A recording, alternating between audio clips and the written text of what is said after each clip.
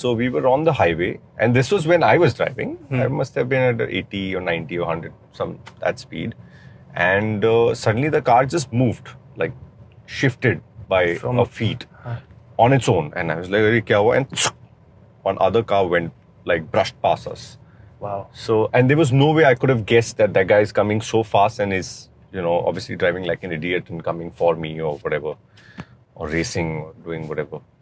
So if there was a smiley face on the car, he would be like, "I just saved you, bro. Yeah. You owe me one." Yeah, thug life.